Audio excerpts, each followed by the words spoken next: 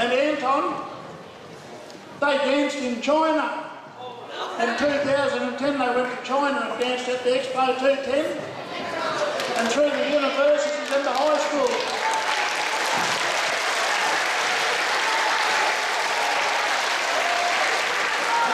And I've also performed in a lot of key engagements in Perth where for government, royalty and everything. So now we've got some little dancers with them.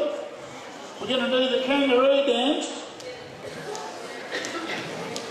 and the music that we play is from Richard Wally. You fellas all may have heard Richard Wally. He's my granny, my nephew, and he's didgeridoo music.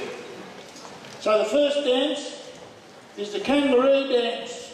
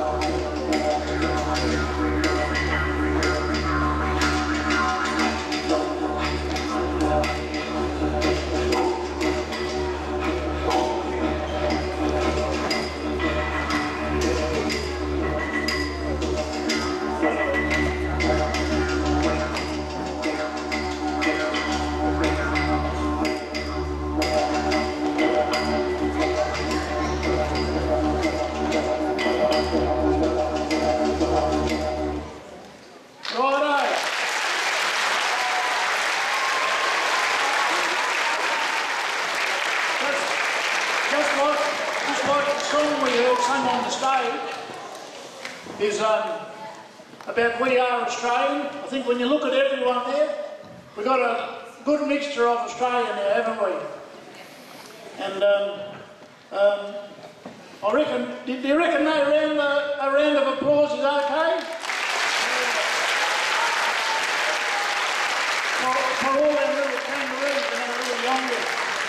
So the next one we do, we've got to go back, and I've got to find this other one,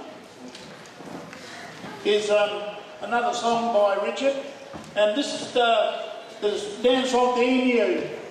Now, the first dance, the kangaroo, you've seen the kids imitating the kangaroo.